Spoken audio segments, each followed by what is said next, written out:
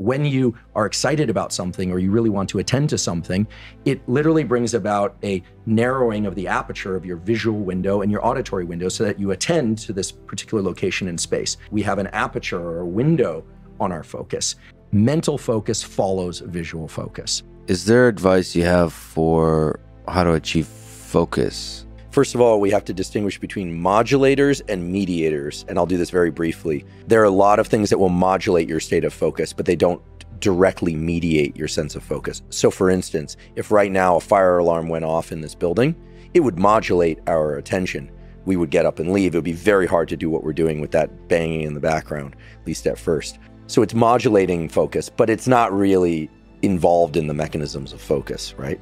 Now, in terms of things that mediate focus, it's very clear that mental focus follows visual focus, provided that you're a sighted person. Much of the training that's being done now in China to teach kids to focus better literally has them stare at a target, blinking every so often, but really training themselves to breathe calmly and maintain a tight visual aperture.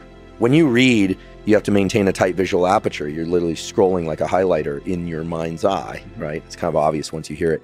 So for people that have problems focusing, sleep well, learn to dilate and contract your visual field consciously. This can be done if you practice it a little bit. As I said before, it is very hard to get into a state of focus like a step function immediately, like snapping your fingers. What you can do is you can pick any object, but ideally an object at roughly the same distance, placed at roughly the same distance to which you're going to do that work, and stare at it. You're allowed to blink. And as your mind starts to drift every once in a while, to understand that's normal, but try and narrow your visual aperture and bring that into your visual field so that that's the most prominent thing. And then after doing that for 30 to 60 seconds, moving into the work that you're about to do and really encourage yourself to do that. In the same way, being well rested when you sleep, your autonomic nervous system that adjusts states of alertness and focus and calm works better than when you're sleep deprived. So if you're sleeping better, you're going to focus better. The best thing that anyone can do for their mental health, physical health, and performance in athletic or cognitive endeavors or creative endeavors is to make sure that you're getting enough quality sleep, enough of the time for you. And then of course there are the pharmacologic tools. Just enough caffeine, but not too much, right? We've talked about white noise, brown noise, music or no music. Really varies, but it's very clear that binaural beats of 40 hertz can shift the brain into a heightened state of focus and cognition. So if you're going to use binaural beats, which should definitely be used with headphones, there are other frequencies that are interesting, but 40 hertz binaural beat seems to be the one that there's the most quality research on. And then I suppose the other thing for focus is workplace optimization. Where you place your screen is important. Staring down at a screen is not going to be as effective as placing it at eye level or above you.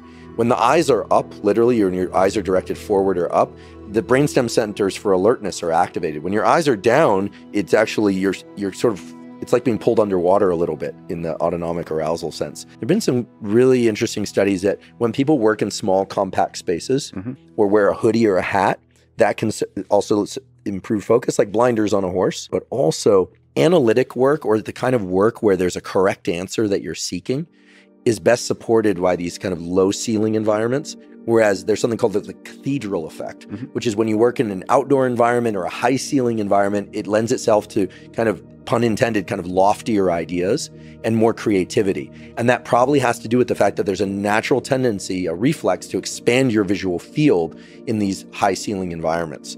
Expansion of the visual field changes the way the brain works in the time domain. The best way to think about it is when you have a narrow focus, portrait mode on your phone, or you're very alert, you are fine slicing life in time. It's like a, think of it as a high frame rate, like you're shooting in slow motion. When you have when you dilate your view, you're taking bigger time bins. And the one way to just let this hopefully land home is that if you've ever had a really exciting day or podcast interview or experience of any kind, your system is flooded with dopamine and norepinephrine, alertness and motivation, all this excitement. It seems like it goes by very, very fast. And yet when you think back to that, it seems like a lot happened. This happened and that happened. Now think about waiting in the doctor's office in a blank waiting room with no interesting art on the walls. It feels like it goes by very, very slow. Dopamine and norepinephrine are all-time low.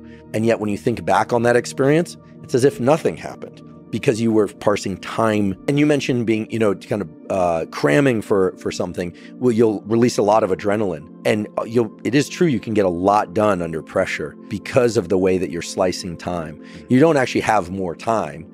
It's that you're finally in a brain state that lends itself well to parsing information really quickly. Now, if we ramp up your level of stress enough, it's definitely it's a more or less normal distribution.